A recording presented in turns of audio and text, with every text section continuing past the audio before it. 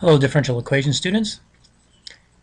In this problem, we're going to verify that an implicitly defined function is a solution to a differential equation. It's implicitly defined, recall, because y is on the left-hand side and the right-hand side. So y is defined as a function of x, but it also is y is also an argument of this function, the natural log here. So let's go about verifying that the solution satisfies this ODE, and we're going to do so by implicitly differentiating the proposed solution. So I rewrote it down here, so let's just go ahead and do that.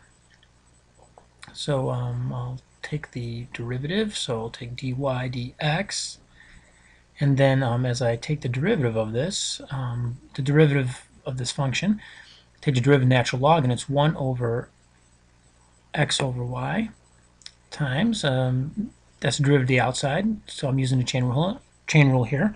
So now I have to take the derivative of the inside, and I'll just use the product rule. So the derivative of x is simply 1 times the derivative of y, times y left alone, minus x times the derivative of y, which is, again, dy dx.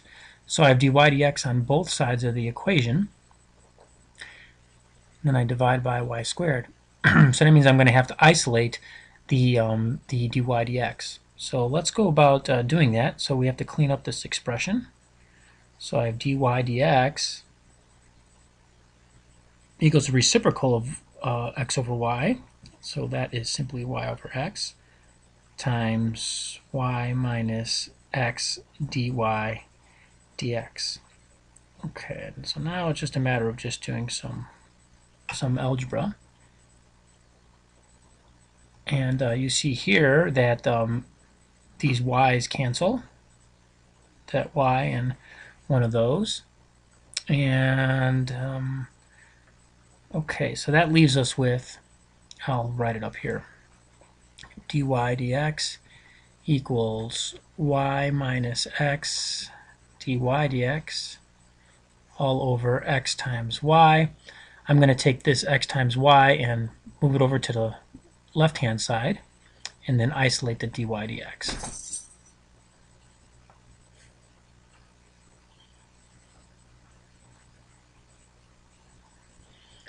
All right, in order to isolate the dy dx, I have to move this minus x dy dx over to the left-hand side, so I'll do so.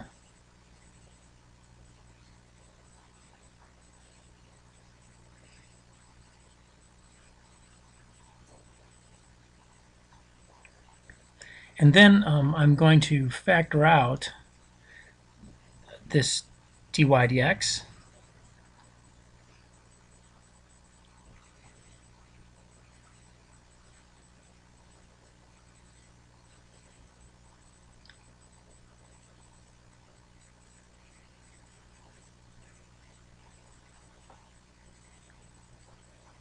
And then, of course, I can, factor out this x here and this one here, and then you can see that I'll get the solution that I'm looking for. So let's just go ahead and do that. So I'll factor out that x here, and then it is gone from here. So I factored it out, and that simply becomes a 1 there. And now we just solve for dy dx.